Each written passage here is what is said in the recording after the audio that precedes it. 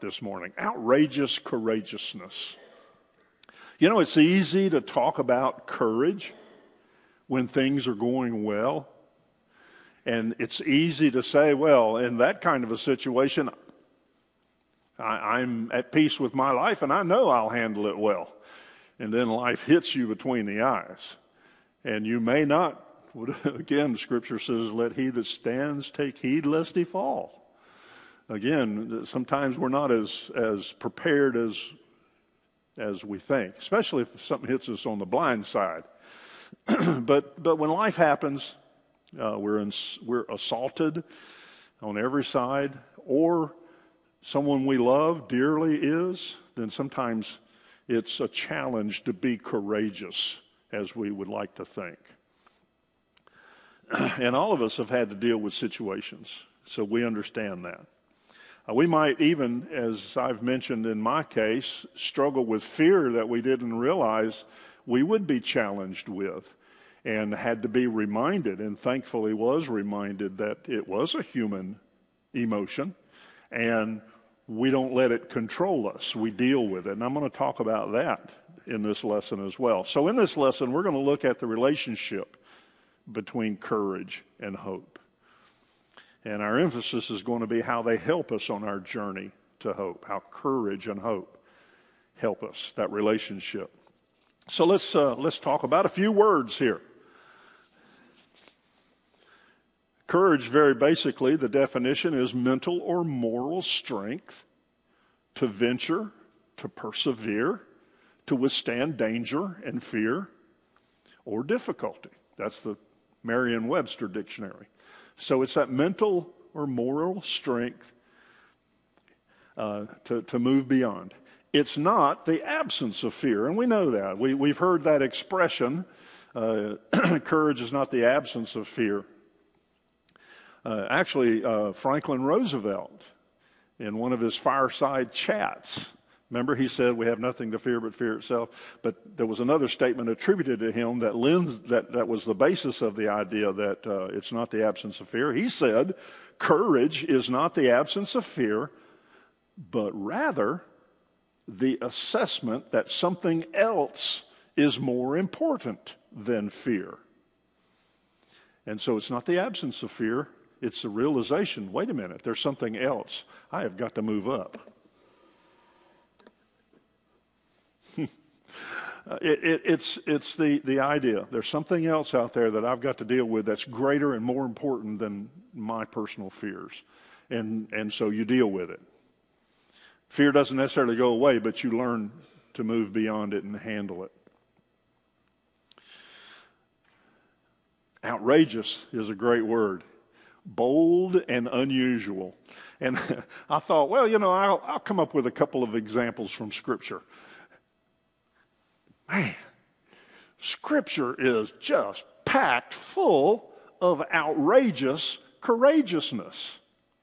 The idea of outrageous is bold and unusual. And so when we put them together, the idea of courage and outrageous, we come up with it's the kind of courage that helps us to not give up. It's the courage to seek a way through. What makes it outrageous, at least in the world's perspective, is that so many times in a case of fear or dealing with a life issue, someone would say, well, just give in. Just deal with it. Or just give up. And yet, we don't. We move beyond that. That's, to the world, an outrageous part. And so as I looked through Scripture and was thinking, well, who would be a great example of that? I thought about Joshua. Man, one of the hardest, Brent, I was reading in one of my textbook readings that I had to do in my degree. It was talking about one of the hardest jobs is to be a preacher that follows another preacher. Somebody who's been a very popular preacher for a congregation and they retire or move on or whatever, and then you got to step in. That's a tough job. And I thought about a college football coach. I don't want to be the guy to replace Nick Saban. I don't care how much money you pay me. It's going to be hard for you to live to that level of performance that he had. And so here's Joshua. He's the guy that's got to follow Moses. That's a tough job. What was said actually 6 times in the book of Joshua, even said by the people that Joshua was leading. Remember? Be strong and courageous. Do not be afraid. We even sing that song. So be strong and courageous. Even the people told him that. And they had to tell him that because he was challenged. He had to overcome fear, self-doubt. Can I really do this? Now, he had already proven himself in the battle with the Amalekites and then as a spy going into Canaan and coming back out. Remember, there were 12 spies that went into Canaan? What did 10 of them say? There's some big, ugly dudes over there. We have lost this to start with. But what did Joshua and Caleb say? Wait a minute. God's on our side. Obviously paraphrasing. But that was what they were communicating. That was outrageous courageousness. The others said, give up.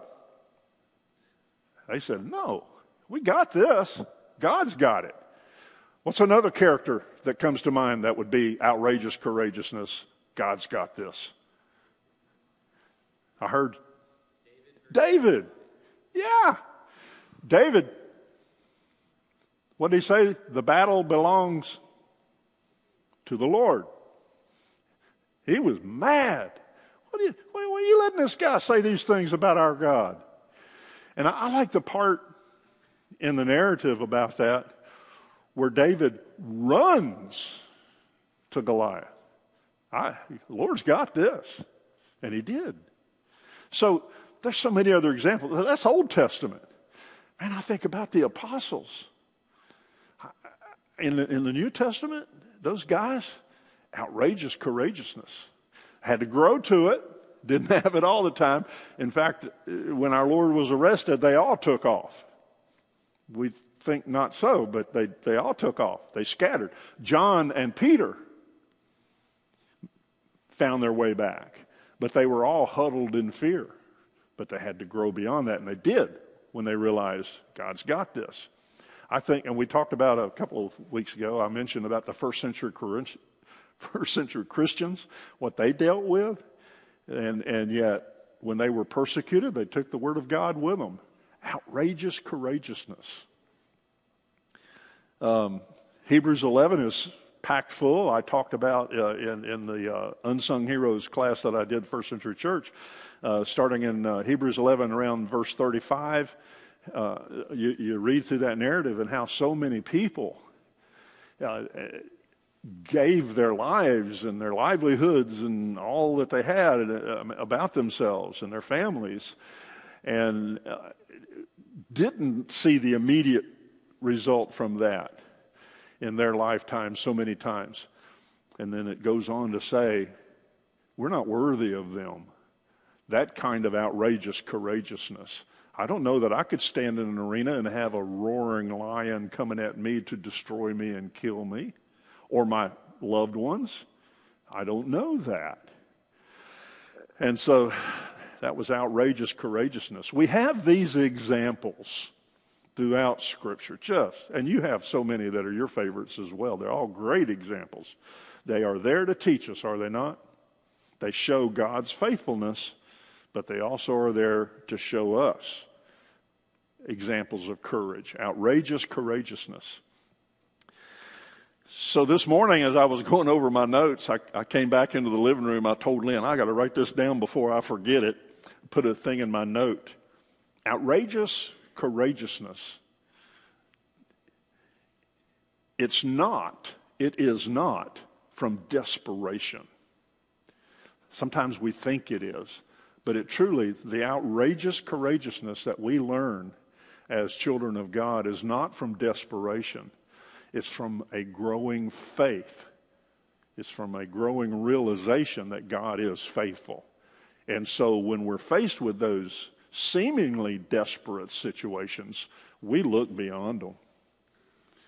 I love the song, "This world is not my home, I'm just a passing through."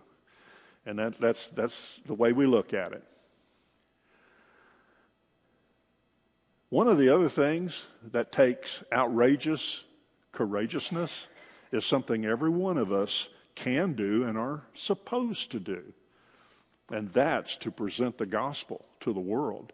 That, in so many cases, unfortunately, does take outrageous courageousness. It's easy to sit in the auditorium on Sunday and sing praises to the Lord. Great. We need to do that. Absolutely. We got to go beyond that, because our role is, remember what I said, the first introduction. We are in the hope business. That's what we do, is we demonstrate hope to the world and we teach about hope to the world so they too can find that hope and grow in it. And that takes outrageous courageousness, because a lot of times it's just easy to sit quietly and let it move on. The opportunity passes us by. And I'm challenging myself on this. Don't do that. Seize the moment. God brought the seeker to the teacher. That's how it happens. And so we have to be ready. That's what Scripture teaches us. All right. Enough preaching about that. Let's move on. Sometimes when we're facing something, it's not actually the thing that we're facing that causes us fear. That may be the vehicle. That may be the environment. But there's something else in situations. A lot of times that's behind it. Sometimes a student will ask me a question, and I'll say, "What's the question behind the question?" There's something else. That first question was just the lead-in. There's something else behind that. And what is it that they're really trying to get at? And so sometimes our current situation is only a part of the issue. There may be something else that's causing our fear, the true cause of it. And that's what we want to try to get to, because when we can get to that, then we can deal with it. And so that's where I'd like to go. It's important to do a self-analysis. If we're in a situation where we feel fear about something going on, what's going on? What's behind it? And so there are some questions we can ask. And again, these are just some general questions, some ways to help us start analyzing a situation. How does what I'm facing make me feel? And why? What is it about this situation that creates fear in me, and why? That's one question. What is it that's triggering my fear? Is it fear of death? Is it fear of not being prepared spiritually? Is it fear of embarrassment? Is it fear of whatever? That something triggers that fear. Is it the sudden nature of something? Is it the change of something? Is it the hitting me with something totally unexpected and ill-prepared? Those are the things. And so we begin to think about, it's not fear, but there's something behind that fear. That's what we're trying to get at. What's my greatest fear about this situation? What is it that's just, well, I'm afraid of this and this and this. Well, which one is your greatest fear? Maybe we can tackle that one and deal with it. And then the rest of them will go away. What do I really want to happen? And then what's holding me back? I'm in a situation, I'm feeling that fear. What is it I'd like to happen? I'd like that fear to go away. Well, what would make it go away? Or what can I do to make it go away? In other words, what's holding me back? Is it my doubt? Is it my lack of knowledge? Is it again, not being prepared? And so can I do something to be prepared? So again, these are just some questions. And then that last one, it really helps to discuss fear with someone. I mentioned that when I was in the hospital, and I'm not knowing from one day to the next what's going to happen here. And I'm telling you, folks, if you've been given a diagnosis of cancer, that's bad enough. But when it's a pretty serious one, and the guy says, you got about 3 or 4 weeks to live if we don't start treatment, that'll get your attention real quick. And so it's like, man. And then you start seeing some of the symptoms. I mentioned my tongue turning black. That scares you. It's not normal. And so I asked Brent, I talked to my charge nurse about it. You know, how do you... I'm a man of faith. Why am I having doubts and fears? And again, you deal with it. So it helps to talk to people about these. Someone you trust, someone who you know can give you some insights into things. And it helps you put things in perspective and helps answer these kinds of questions. All right, so many of these, again, are just helpful to talk to people about. And I'm telling you this because, I understand you know a lot of this, but there's people we know that don't know this, that are going to call upon us. They're going to see the difference in our life. So many people say, well, I share the gospel because I live a pure life. Well, first of all, we don't. But yes, we probably, if we're trying to be faithful to the gospel, faithful to our Lord, excuse me, we do try to live a pure life, and people will see the difference, and so they'll come to us. People are going to see, okay, you're a little bit different. And so I want to ask you a question about something, and there's a question behind the question. I have a spiritual question, and I have that spiritual question because I'm concerned about my level of spirituality. You see, there's a question behind the question so many times. All right, I'm off track. Let me move on. But sometimes the one we're discussing with, again, will help us narrow down what's causing our fear, what's causing our concern, and help us move beyond that. I want to talk now about the relationship between hope and courage. We understand hope, we understand courage, and now I want to look at how they work together, and they do work together. Remember the basic definition of hope, a desire accompanied by expectation or a belief of fulfillment. And so these two work together, hope and courage, to give us strength when we face some sort of a deep valley in life, and we will face a deep valley in life. I have a class that I teach about dealing with life's valleys, and one of the things in my study and research, somebody made a point one time that the most fertile soil happens to be in a valley, not up on a mountaintop. So sometimes it's okay to be in a valley if you look around and say, how can I use this to the glory of God, my Father? And so that's one way we deal with a life. That's outrageous, by the way, isn't it? Instead of being in a valley saying, oh, woe is me. Well, when you're in a valley, you're there. Deal with it. Figure out why you're in that valley and what can I do to get out of that valley. Or if I'm in this valley, how can I use this to the glory of God? And you'll find yourself moving out of that valley pretty quick, at least attitudinally and spiritually. So hope and courage work together. They help us face those raging storms and deep valleys that we might find ourselves in. They fuel our determination to move on. Because again, if I don't have hope, it doesn't matter if I'm a brave person or not. If I have no hope, then I typically don't care, and I'm going to give up and go somewhere else or do something else. So they bring us back on track to living a faithful life and providing us with a sense of purpose. I highlighted the concept of purpose because purpose is so incredibly important. It's a reason to, and then you fill in the blank. You got to have purpose. And so a sense of purpose is so important in life in general. Our bottom line is purpose. Ecclesiastes 12:13. You know this one. Yes, the whole duty of man is to fear God and keep his commandments. I read that and I'm sorry. I don't mean to go against Scripture, but when I read that, I think, yeah, but there's a whole lot more to that. That's a baseline. Fear God and keep his commandments. What did Jesus say about keeping commandments? If you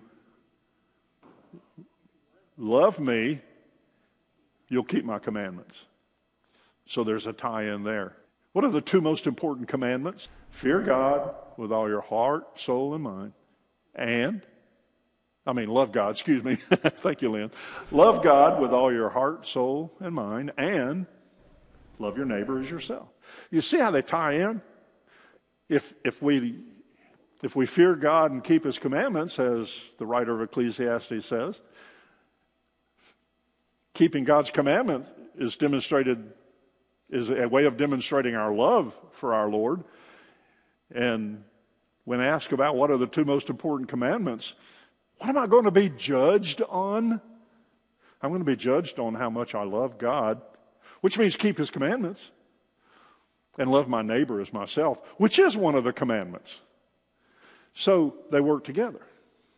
Purpose.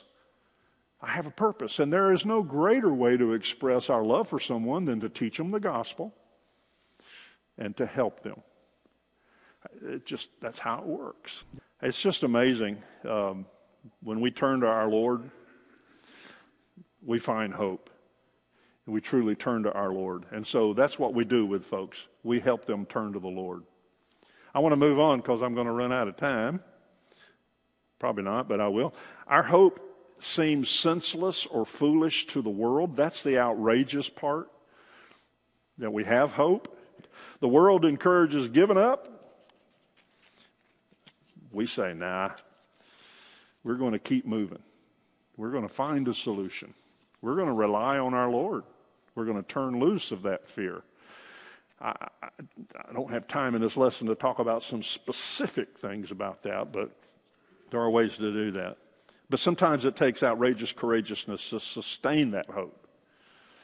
And somebody says, well, I'm nearing the end of my life. I don't have time to do all these things that might encourage hope.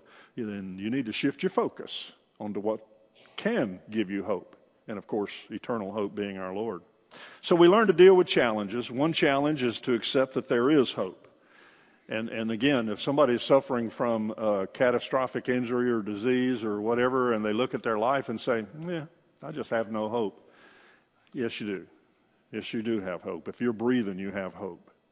And again, it may not be in the form that you think it is. And that's where we can help somebody identify where there is hope. Moving forward with courage. We talked about I know so and I'm sure of. That's the mature Christian's view. That's the view we grow into. And so we grow spiritually. We develop confidence in God's promise to be with us, and it strengthens us and delivers us. And that's a critical point. We grow to that. And if we don't feel that, then we need to work on growing toward that even more so. Even if we do feel it, we continue to grow. All right, I'm moving on. I got a couple of critical scriptures I want to talk about. Romans 8:31, Paul states, what then shall we say of these things? If God is for us, who can be against us? Again, that's a realization we have to grow towards. God's with us. What can be greater than God? Nothing. And so in the context of the verse, Paul's discussing how we deal with current situations, the suffering compared to the eternal glory that God has promised, and God is always faithful to his promises. He discusses hope throughout Romans, but in this chapter he really gets into it. Verse 25, we're to wait for God's deliverance with patience. Paul also encourages us, he reminds us that God's Spirit is with us in our times of weakness. Even to interceding for us when we cannot express our words in prayer. And then he concludes in Romans 8, 37 and 38, that nothing is going to separate us from God's love. Nothing in all of creation can separate us from God's love. That's a wonderfully hope-filled chapter. But there's more. Romans 13:5. Paul says, may the God of hope fill you with all joy and peace in believing, so that the power of the Holy Spirit you may abound in hope. We don't need just a little bit of hope. God gives us an abundance of hope, that we may abound in hope. And the closer we draw to our Lord, the greater our hope. It's there, and we grow in it. Remember that diagram I showed? Our Lord's the constant. We grow to our Lord. And the closer we draw to our Lord, the greater our hope. All right, let me wrap up a couple of things and one more verse. Outrageous courageousness. It involves looking at life situations in a way that's different from the world and moving on. When the world says, give up, you're done, think about Job. I didn't mention Job because I'm going to use him in another lesson. But anyway, it is dealing with life situations when things are moving in a way we didn't think they would. It's understanding what causes our fears and working to overcome them. Our Lord is going to be there to help us with it, and we can be there to help people with it. The world tells us to give up, but we don't. We move forward. We face the challenge and move forward. That's the outrageous courageousness part of it. They work together. Hope and courage gives us confidence in God's promise no matter life circumstances. We know God's promise, and we move into that. All right, let me hit that last scripture. In Romans 8:18 and 19, Paul says, "For I consider that the sufferings of this present time are not worth comparing with the glory that is to be revealed to us. For the creation waits with eager longing the revealing of the sons of God."